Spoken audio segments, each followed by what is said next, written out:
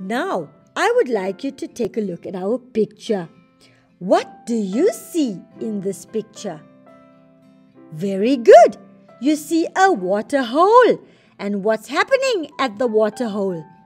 Animals of different types are gathering there to drink water. Okay? Yes. What else do you see? Aha! You also notice that there's different types of animals in the background that are busy feeding. An elephant under the tree who's busy feeding.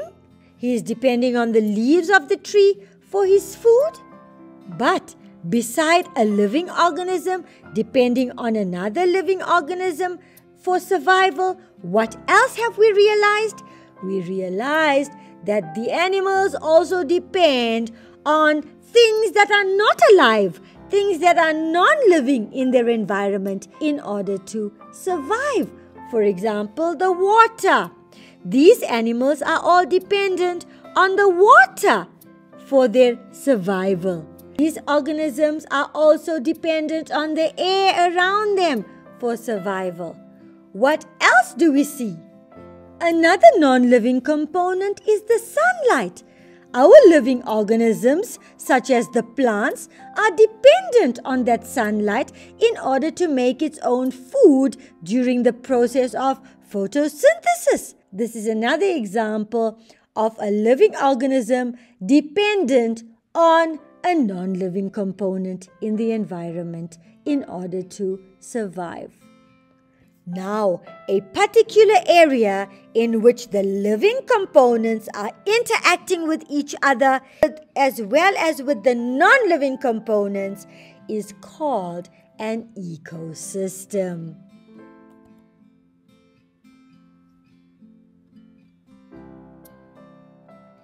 So what have we discovered? We have discovered that within an ecosystem, there are both living as well as non-living components.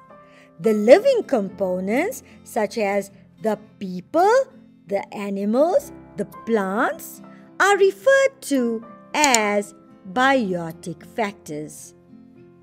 All the non-living components, such as the rocks, water, air, wind, temperature, light, all of these components make up what we call abiotic factors. Let's move on. Our first focus would be on abiotic, which are the non-living components in an ecosystem. There will be 7 important abiotic components that we will be learning about during these videos. The first abiotic component that we will be looking at will be the physiographic factors, edaphic, which are the soil factors, light, temperature, water, atmospheric gases, and wind. The first abiotic factor that we will be looking at is physiographic factors. What is this? This is actually the geography of the area, children, and it includes factors such as aspect, slope, and altitude. When I speak about aspect, I'm speaking about the direction in which the slope is facing in relation to the sun. When we speak about slope, we are talking about the steepness or the flatness of an area. And when we speak about altitude, we are referring to the height above sea level, and this is measured in meters. Let's begin with aspect. Now, children, aspect refers to the position of an area in relation to the sun. Okay? Now, children, remember, the vegetation on a north-facing slope is going to be very, very different from vegetation on a south-facing slope. For example, let's look at South Africa. Now, South Africa is in the southern hemisphere, okay? You will find that the north-facing slopes here get more direct sunlight than the south-facing slopes. Look at our picture. Look at our north-facing slope, how bright it is. Look at our north-facing slope. Look at the amount of sunlight it is receiving in comparison to a south-facing slope. So what will we find?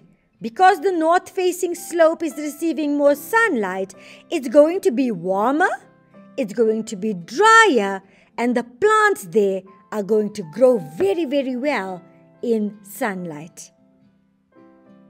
However, the south-facing slopes are going to be much cooler and wetter, right? Where the shade plants like the ferns are going to grow very well. Let's look at slope. Now, the slope of a mountain affects the rate of water runoff. What does water runoff mean? Well, it's nothing more than water running off the land surface, okay? You will find that a steep slope's water runoff is faster than a gradual slope, and soil erosion will occur more frequently in these types of slopes. Now, the steeper the slope, the more soil erosion is going to occur. What is soil erosion, children? Yes, soil erosion takes place when the top fertile soil, right, is carried away by strong winds or maybe by heavy rainfall. Then what happens to the land? It becomes rocky and the soil on it becomes very, very infertile. Therefore, fewer plants and fewer animals will be present in this kind of land. Let's move on to altitude. When we speak about altitude, we are referring to the height above sea level. Right, children? Now, areas high above sea level, example, look at our picture, the mountain tops, they experience extreme weather conditions such as strong winds and even snow. Now, plants and animals that occur high above sea level are different from those closer to sea level.